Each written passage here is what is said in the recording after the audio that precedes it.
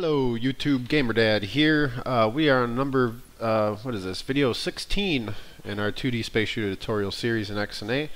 And I know at the end of the last video I mentioned that, like, oh, we're going to do our font class. Well, I changed my mind again. I did mention in the comment, or in the description of that video, that we're going to do the Enemy class. And that's what we're going to do. We can always add fonts later. We don't need them right now.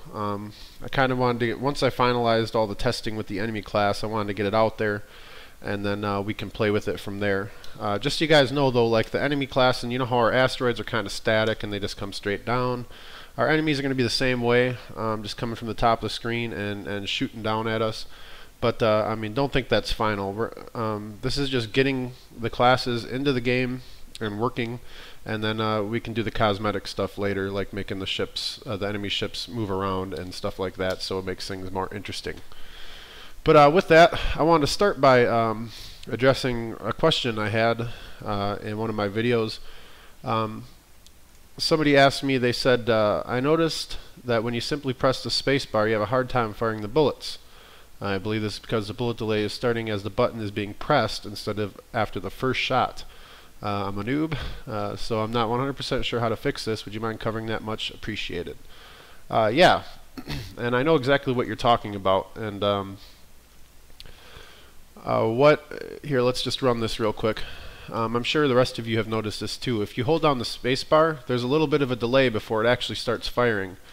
And you know, in a way, you're right. The subscriber was right in the fact that what's happening is when we hit the space bar, it's starting to count down from 20, because that's what if we go to our player class, our bullet delay is set at 20 by default. So when you hit the space bar, it starts counting down from 20 then, instead of firing a bullet initially and then counting down. So a couple ways to fix this depending on how you want your bullets to work. You could just make the bullet delay 1, which there's still a very, very slight delay when you hit the space bar, but you'll never notice it with the human eye because it's, you know, it's very small. It's 1. So if we save this, build a solution, and you're not gonna be able to tell because when I'm pushing the space bar, but when I push the space bar, it shoots immediately, and then we'll start the delay. So you don't have that initial delay. Actually, the second time you hit the spacebar, it's gonna delay because it's still doing that countdown. I mean, it's not a real big deal. Another way, if you would rather fire the bullets by tapping the spacebar instead of holding it down, you can come down here into your update function in your player.cs, and you can put an if key state is key up spacebar instead of is key down. So then it'll check when the key is released, it will set that bullet delay to 1. So you could essentially, as fast as you can push the space bar, it's going to fire. So we'll do that. We'll save it and run now that I uncommented those. If I tap the space bar really fast, you see, as fast as I can push the space bar, this thing is going to fire. And you can still hold it down and get the delay if you want. Or you could just remove the is key down method completely and just put the shoot function that we're calling here. I'll show you. You could just remove this altogether, the is key down, and then just you know, put your brackets, your curly brackets here, and put the shoot function in with the is key up function as well. So there's different ways of doing it. I'm just going to delete this for now. And he made a really good point though, and I will leave our bullet delay at 1, so it does initially, when you first start the game, when you first fire the bullet, it'll come out of your ship immediately instead of waiting the 20 delay. Alright, so with that, we're going to get started on our enemy class. It's going to be a lot like our player class. It's just, you know, we're not going to have, basically it's almost the same thing, we're just not going to have controls for the spaceship. We're just going to have them move on their own, because obviously we're not going to be controlling the enemy ships. Okay. So let's make a new class. Can right click that, add class, and we're just going to call it enemy.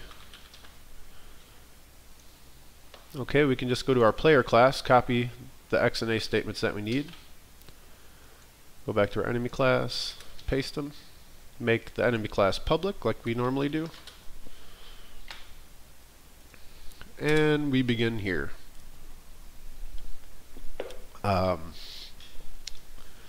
Alright, some stuff we're going to need for our enemy. We'll start with our rectangle for our bounding box. So public rectangle, called it bounding box, just like our other classes. We're going to have two texture 2Ds. It's going to be a public texture 2D. One is going to be texture, which is going to be the texture for our enemy ship. And then we're going to have another one called bullet texture, which is obvious. It's going to be the texture for our bullets, because we're like in our player class, we're going to be instantiating the bullet class, or actually creating a bullet list within here, like we do in our player class, and we'll want to assign the textures to those bullets so that they're different from the player textures bullets, because we don't want the enemy bullets to look just like ours. That's no fun at all. All right, and then we're going to have a vector 2 position.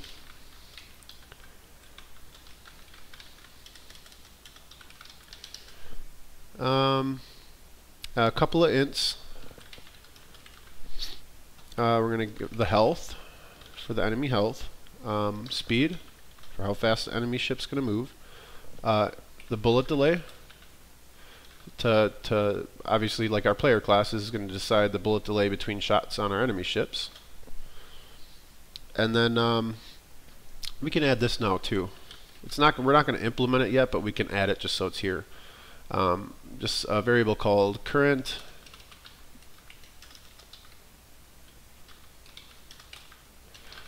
difficulty level. Alright, and what that's going to do, it's just going to be a number, an int, an integer value that, like, let's say you kill 20 enemies and you want the difficulty on them to get harder, you would create a function that would raise their health, maybe their ship speed, maybe decrease their bullet delay to make them a little more difficult, and then we can use that function just to we can call that whenever a certain amount of enemy kills is met or something like that. But I haven't tried it in testing or anything yet. I'm just putting it in here for later use. A public bool is visible because this is going to be for, like I said, our lists, so we can remove, because the enemies are going to be in a list as well. So we're actually going to be doing two lists in these next couple of videos for our enemy class. Okay, and one more thing, a public list, and it's going to be of type bullet from our bullet class, and we're just going to call it bullet list. Okay, and it's just like our player class. If we go over to our player class, we had a list in here for bullets too, so we can handle all the bullets that our player ship is shooting. Same with the enemy, we can handle all the bullets that our enemy ships are shooting. Okay, next is our constructor.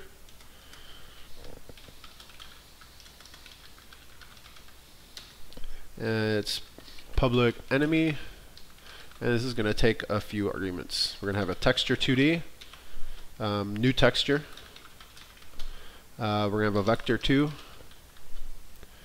new position, and another texture 2D, and that's going to be the bullet texture. And you'll see how this all works in a little bit here, and I'll elaborate some more once we get into actually calling our enemy. Because then you can just assign, like, let's say we have different types of enemies in the game, and we don't all want them to have the same texture. So instead of just setting a public texture 2D up here named texture, and then in our load content loading that one enemy image, and that's always going to be our image for our enemy, we want a little variance for this class, so that if we want to spawn a different type of enemy, we can just throw in an argument, a different texture for that enemy, so it'll be a different enemy, and then we can, obviously set its stats maybe a little different or something like that, so it's more powerful than others, or I think you guys get the idea. Okay, and in the constructor, remember we just set all our variables how we want them to be at the beginning of the game, normally just 0 or default values, but we'll set our bullet list equal to new list, type bullet. Okay, we'll set our texture to new texture. I'll go over this in a second. Bullet texture equal to, we want new bullet texture up here. Okay. So our bullet texture up here is equal to whatever we assign when we call it our constructor. Okay, so bullet texture will be equal to new bullet texture. And then let's see what else we got in here. We got health. We'll just start the enemy health at 5, and then we'll have, like, you know, our player bullet damage do, I don't know, 1 damage per hit or something. So you got to shoot him 5 times to kill him. But that's all up to you guys, how powerful you want your enemies to be, or completely up to you. We'll set position equal to new position. Current difficulty level, we'll set that right away, even though we're not going to use it right away. We'll just start it at 1, so the current difficulty level for enemies will be level 1. Bullet delay, we're going to set that up to, let's put that up to 40, so our enemies shoot pretty slow, because once we have asteroids coming at us, and like, I think I'm going to start with like 3 enemies on the screen, and we have 3 enemies shooting at us and asteroids coming at us, we don't want them shooting too fast, or it's going to get pretty hairy pretty fast. So we'll start with 40 and we can adjust it from there. Alright,